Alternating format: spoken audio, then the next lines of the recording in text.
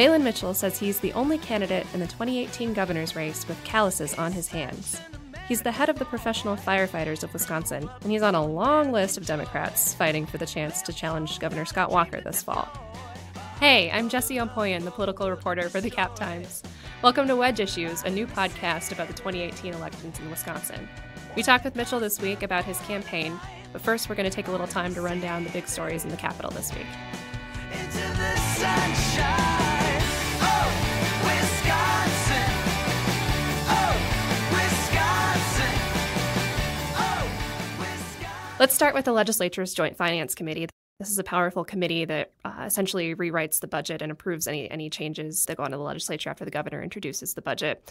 It's a big deal to be on this committee, and this week, Senator Alina Taylor, a Democrat from Milwaukee, was removed from the committee by leadership after an HR investigation into a dispute with one of her employees. She was found to have bullied the employee and some other employees and was ordered to go through some training on that. In the meantime, State Senator LaTanya Johnson, who's another Democrat from Milwaukee, has been appointed to take her place on that committee.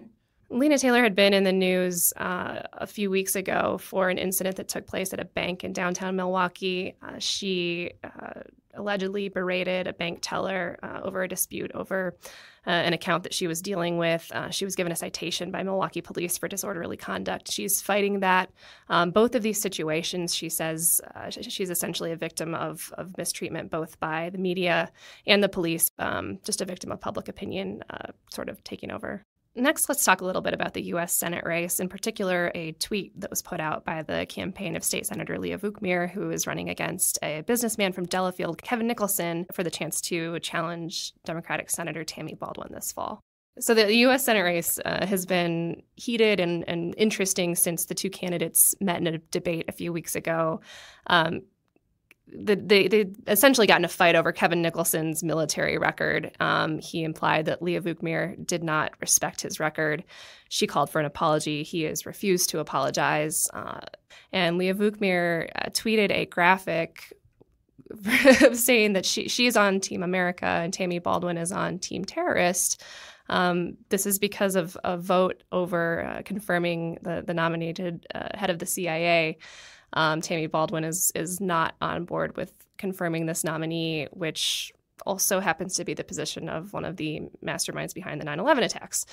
So this was a bold graphic. It was not subtle, and it's gotten some rebuke a little bit on the left and the right. Leah Vukmir has said she's not apologizing for it. She does not want to back down from that because she believes this is a chance to use some bold statements to call attention to Tammy Baldwin's record, which she thinks is about as offensive as the graphic that she put out. And finally, we'll talk about one more development in the Senate race. Kevin Nicholson suggested that Democrats who serve in the military are sort of not of the same ilk as conservatives. He said he questions their thought process. And this is another instance where an apology was called for. He said, no, absolutely not. He stands by those remarks. And these two stories are happening right before these two candidates head to Milwaukee this weekend, where they're going to be looking for the endorsement of the grassroots voters in the Republican Party of Wisconsin, which is having its state convention. Voters will choose whether or not to endorse in this race, and if they do end up coming to a majority on an endorsement, that candidate will get sort of the full resources and support of the Republican Party thanks to that stamp of approval. Now let's move on to this week's interview. We talked with Mahlon Mitchell, who's not new to the campaign trail. He ran for lieutenant governor in the recall election a few years ago. That was unsuccessful. This year, he's hoping he'll have better luck running for governor. We talked about his campaign platform. We talked about him being the only African-American in the race. And we talked about how loud chewers are one of his biggest pet peeves.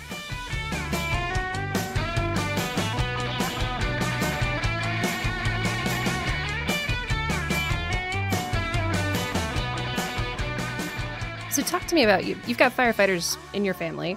Two, yeah. Two. I only have two brothers. But are you all firefighters?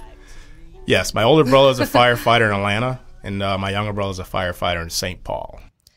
So first of all, what prompted you to get involved in that? But then what made you take the next step from being a firefighter to getting involved in the union? Well, actually, when I got out of high school, so I played the cello for 12 years. And when I got out of high school, I thought I wanted to be in an orchestra or actually be a chef. So I decided to be a chef. So I went to culinary school in Chicago for a year. So I went to the Cooking and Hospitality Institute of Chicago. I wanted to be a chef and own a restaurant. And I went there for about 2 months. And my parents, I called home and told my parents, I said, Mom, Dad, this sucks. I want to do something else. And they said, well, you got to stay because Mitchell's going to quit. One, it was a 2-year program. And two, we paid for the whole year. So you're at least staying for the full year. So I stayed for the full year. While doing that, my brother became a firefighter first. He raved about the job. I've always been interested in it, but not quite knowing how to get into the profession. He raved about it. So then while I was taking chef school during the day, working in the middle of the day, at night I was taking firefighter 1, firefighter 2 EMT classes. So I got hired. I actually got hired in Madison when I was a young age of 19 years old, close to 20. I got hired in Madison and Peoria at the same time, and I chose Madison. And it's a great choice, obviously, than Peoria, Illinois.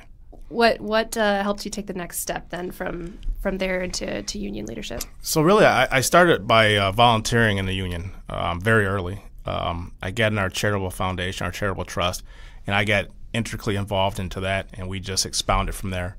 And then I was asked to kind of get on the executive board, and I did that. And then I was asked to run for the state board. In 2009, I did that. And then I became the state president in 2011. Then Scott Walker hit with Act 10 in February of 2011. And then I was thrust into the spotlight, in all honesty, when it came to politics.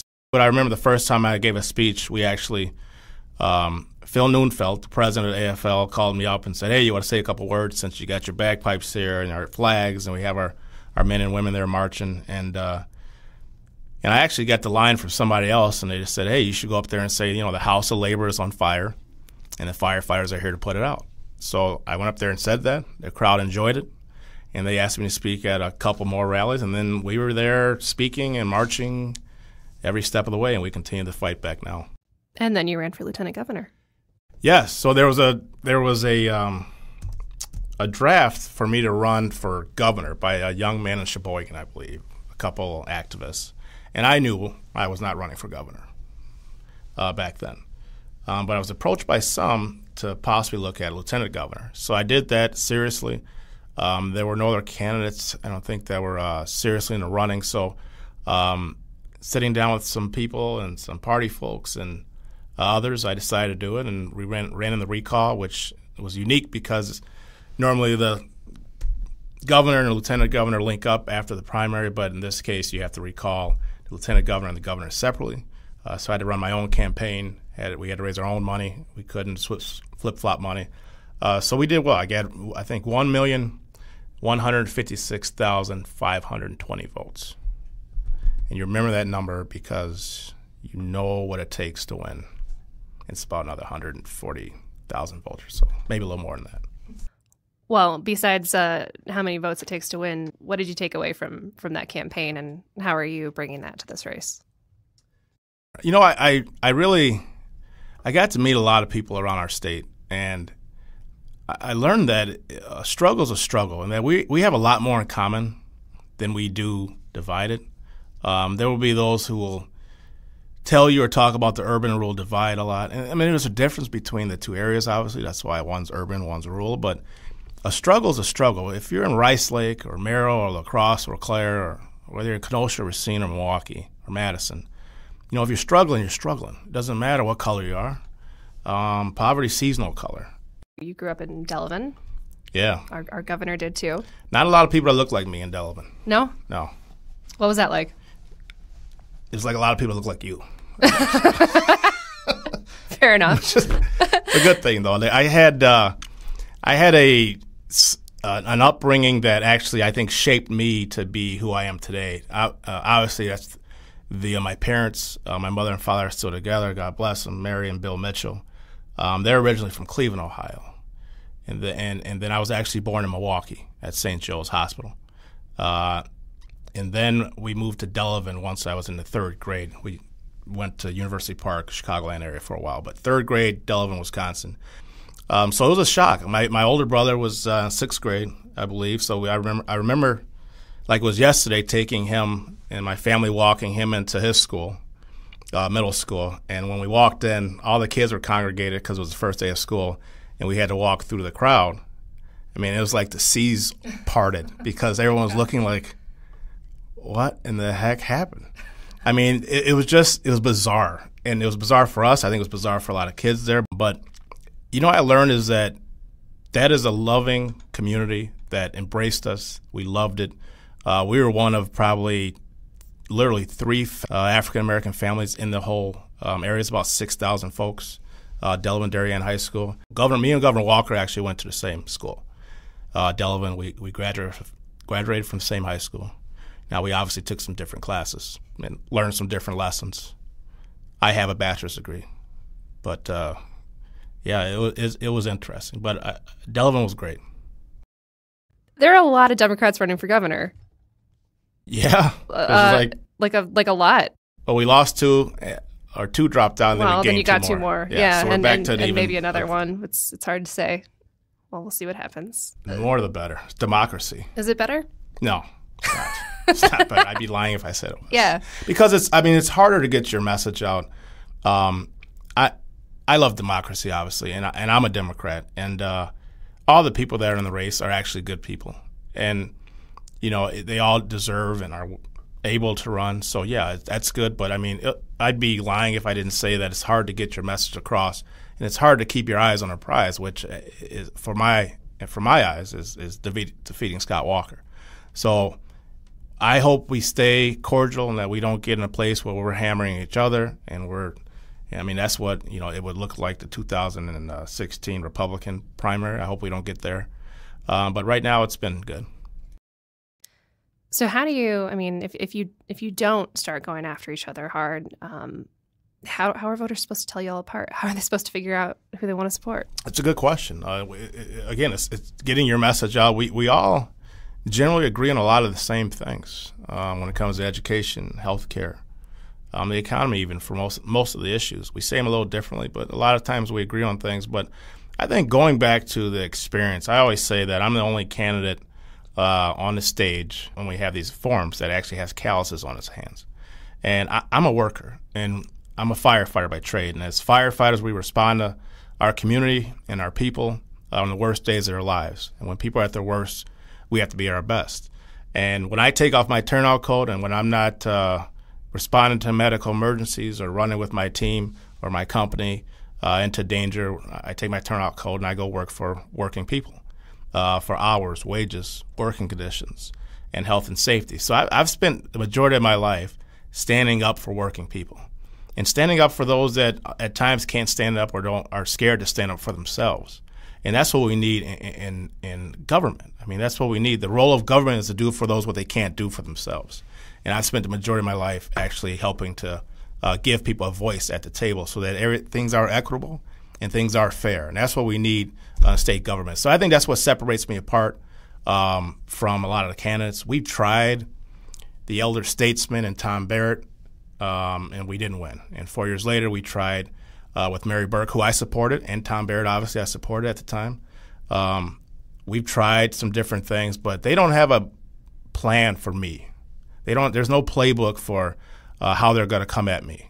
They're not ready for someone that actually can stand toe-to-toe with Scott Walker, because they're ready for some of the same lackluster talking points that they've seen over the last 7.5, 8 years.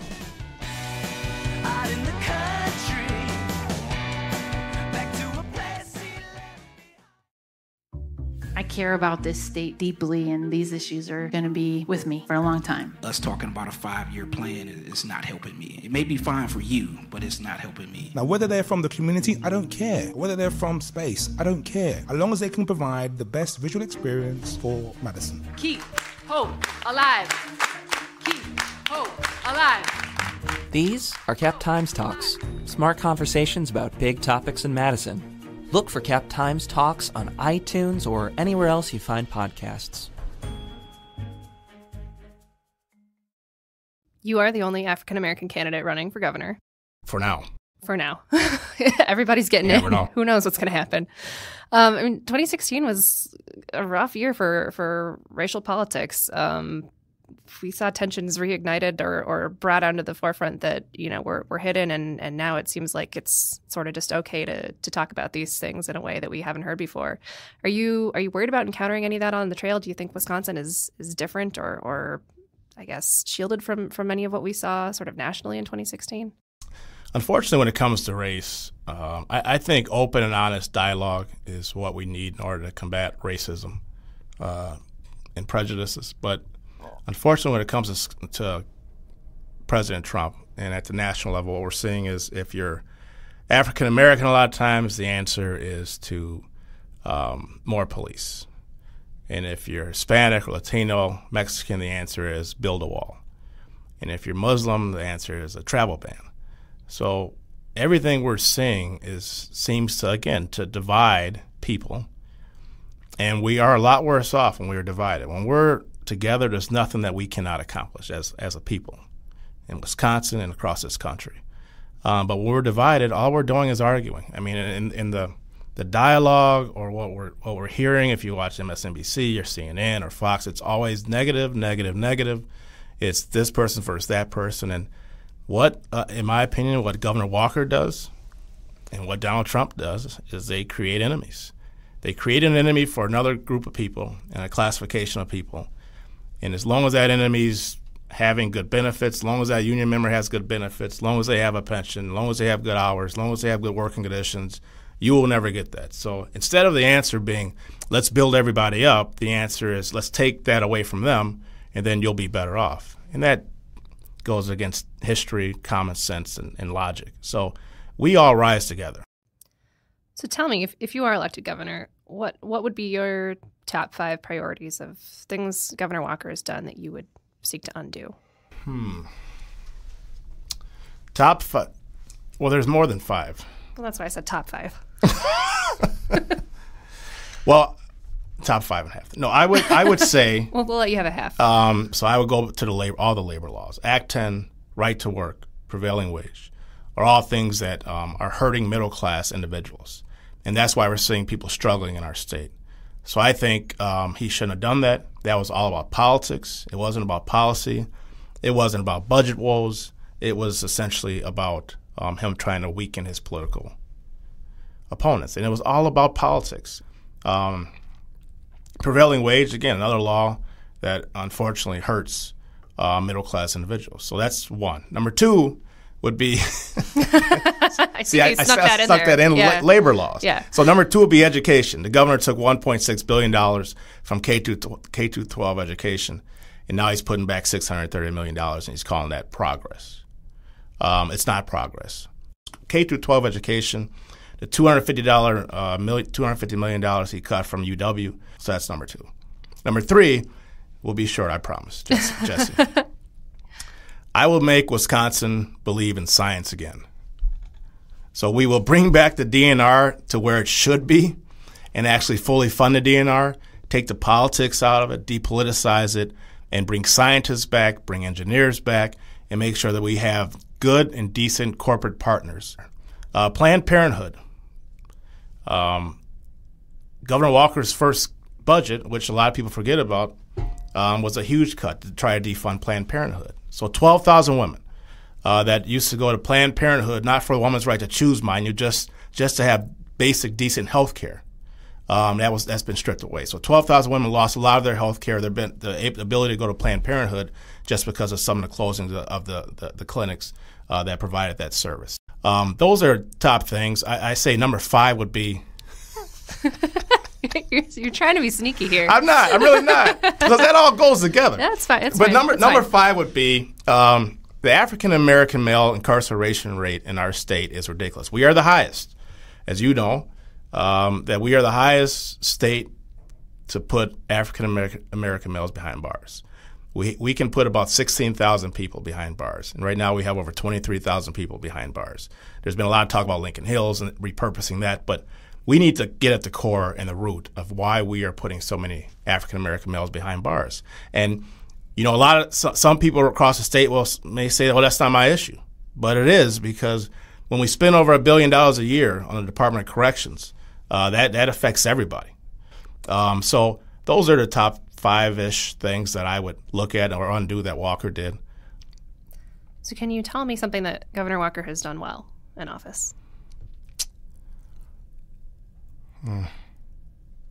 Something he's done well. You know what? I think he does a good job of balancing family and his career. I think he's a good family man. I think he has a great wife and 2 very good kids, 2 very good boys. I mean, he wins elections. He wins, but he's a good, skilled, crafty politician. I think that's the problem. We have enough skilled, crafty politicians. I mean, he says one thing and does another, and we've seen that over and over and over again. And I believe the people of Wisconsin have seen the light in that. And the Governor Walker candidate does not have a playbook for Mahlon Mitchell. So Did I just speak in third person? You did, yeah. I love doing that. Let's do that the rest of the time, me and you. I don't know if I can handle it. Okay. Jesse wants to ask a question. Jesse's going to ask you a question. Okay, weird. Come on, let's do it. Last minute. Okay, here we go. Tell me now, if you've told me 5 things you want to undo. Are there 5 or 5 or fewer things you would try to add, or new things you would like to do in office? Well, Mahlon Mitchell would like to build economic opportunity. But what I would really like to do is raise the minimum wage. We have a plan that we would actually raise wages. And everyone's talking about $15 an hour, and $15 an hour is a floor. So it's a $15 an hour floor, but it's also setting up sectoral commissions, so regional commissions that would look at wages and look at within that region where wages should be. Another thing I would do is actually adequately fund schools, make sure that we take care of our higher learning. I would we're working on a plan to have 2 years of free college tuition, but you would actually pay it forward. So from 6th grade onward, you actually work, get community service a certain amount of hours until 12th grade, and you would have 2 years paid for by the state, because there are no free lunches. Everyone talks about free tuition, but someone's paying for something somewhere. So let's make the kids responsible, one, and also let them give back to their community, so then they have a sense of community before they even get in school, and they realize where that tuition came from, and that it's not free, but they actually earned it and deserve it. I would also look at health care, and we would accept the Medicaid expansion. I would look at bringing back that train money, because we travel a lot from Milwaukee to Madison, and to have that high-speed rail would be clutch. And a couple other things, we would look at transportation and infrastructure. Our roads suck. I mean, when you travel around the state, it's bad. And you go in rural areas, it's really bad. There's a lot we can do in our state, but those are some of the 5. I think I kept it to 5. I think you did. Are you ready for your lightning round? I think so. Mahlon's ready. Mahlon's ready. Jesse's going to ask the questions. Yes! You got me. Woo! Isn't it fun, though? Yeah, it's a little fun. It's the most fun you can have without alcohol, talking in third person. Wow. That's high praise. Maybe that was an overstatement. I don't know. That's a lot. Well, speaking of alcohol, first question. You ready? I'm ready. Favorite Wisconsin beer? Spotted Cow. Easy. Best advice your parents or another person who is important to you gave you growing up? There's consequences for your actions. And my mom used to say, you don't believe that fat meat is greasy. That's an old Southern term. What does that mean? I don't know, actually. But she used to say it before she would give us a whooping. Ooh. And I still don't know what that means. I don't know. I mean, I didn't get a lot of whoopings. My brothers did. But best concert you've attended? Best concert ever was Michael Jackson and the Jackson 5 and the Victory Tour at Comiskey Park when I was probably 8 or 9 years old, 10 years old. That's pretty good. You may not have time to be doing this right now, but do you stream anything like movies, TV, and are you currently binging on anything? I used to binge on House of Cards. What'd you think? Was it accurate? I'll tell you what, a lot of it, unfortunately, is, yes. I mean, it goes a little, the first season, it goes a little over the top. It gets a little crazy, yeah. The second and third, but the first season was, oof. Oof, yeah. Politics is a contact sport. That's true. It's not for the lighthearted. Favorite Wisconsin lake? My favorite Wisconsin lake is actually Silver Lake in Elkhorn, Wisconsin, believe it or not. Even though I dive in Lake Monona, Lake Mendota, Yeah. my favorite lake is actually Silver Lake in Elkhorn, Wisconsin, because that's where me and my dad and my brothers would go fishing, like 2 or 3 times a month during the summer. And we were horrible fishermen, but we loved it. Political role model. President Barack Obama.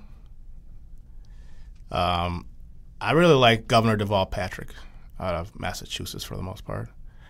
And I obviously didn't know him, but I love reading and learning and appreciated Abraham Lincoln. Do you have any pets? I used to have a dog. You have a dog, little black dog. I do have a little black dog. I sound like a stalker kind of. Like, how do I know? You studied up. I'm impressed. Stalker. It's Twitter. I mean, we're Twitter friends, right? Yeah. Everything on the internet is fair game. Right, okay. That's all I know about you, I promise. Nothing else. Pet peeve. You know what? I have a couple of those, but one of them is I don't like when we're in the office, like my campaign office, I hate when people like eat in front of me. I hate when people chew. Like I hate and then they're talking and their food's falling in their mouth. Like I don't like that. I don't like when people drive in the left lane. Like if they're going too slow, or just like if they hang out there? Or just drive at all. Like you're supposed to drive in the right lane, right? Yeah. Yep. You pass on the left, you drive on the right. I had a lot of them. I don't like when people have long, I don't like when men have long fingernails. I don't know why that even matters to me. I don't know. It's very specific. Yeah. Sorry. All right. Wisconsin bucket list Hate is. that breath. Oh, wow. You're still going. It's just be a venting session now. Your Wisconsin bucket list, is there a stereotypically Wisconsin thing that you've never done but you would like to try? You know, I've never been to the Apostle Islands. Have you? I have not. That is a good bucket list item. What's yours? I've never gone snowmobiling. It would have been hunting, but I did that now. So Snowmobiling's better. I've never done that. Snowmobiling is that is a great time. That's what I hear. Is Mahlon ready for Mahlon's last question? This doesn't work if I do it. Mahlon's ready if Jesse's ready to ask it. Jesse's ready to ask it. Okay. Favorite Wisconsin cheese? Favorite Wisconsin cheese? Yeah. I mean, if I just say cheddar cheese is my favorite cheese, does that work or no? Can you be more specific? I mean, cheddar cheeseburger is my favorite burger at the Old Fashioned. Just straight cheddar with nothing on it. I mean, so I would say I'm kind of boring in this way, in that my favorite food is actually a shrimp fried rice or just a double cheddar cheeseburger. What's called a Juicy Lucy, where you take the meat and you open it up and then you put like the cheese right in the middle, then you close back the patty, then you sear it. It forms this perfect edge, and you put nothing else on it. Mm-hmm. So that's what I would eat every day if I had to be like Governor Walker and eat a ham sandwich every day. You would have a Juicy Lucy every day. Which is boring, yes. So I would have a Juicy Lucy every day, and that would be Wisconsin cheddar cheese would be in the middle. Of course. Okay. Any parting words? If you want to hear more or volunteer, you can go to mahlonmitchell.com as our website. We're on Twitter, as you know. I do know that. Our Twitter handle is Mahlon Mitchell, and our Facebook is Mahlon Mitchell. So Mahlon Mitchell, Mahlon Mitchell, Mahlon Mitchell. My book actually comes from the Bible, the Book of Ruth. That's where my name comes from. Oh, yeah? What does it mean? But the actual name means one who is sickly. Oh. My parents gave me this. So sad. I know. I was hoping it'd be a better story, but that's just the truth. I appreciate that. Well, thanks for coming in. I've loved it. This was fun. Wisconsin. Oh, Wisconsin. Oh, Wisconsin. Thanks for listening to this very first episode of Wedge Issues. Our theme music is Oh Wisconsin by Loxley.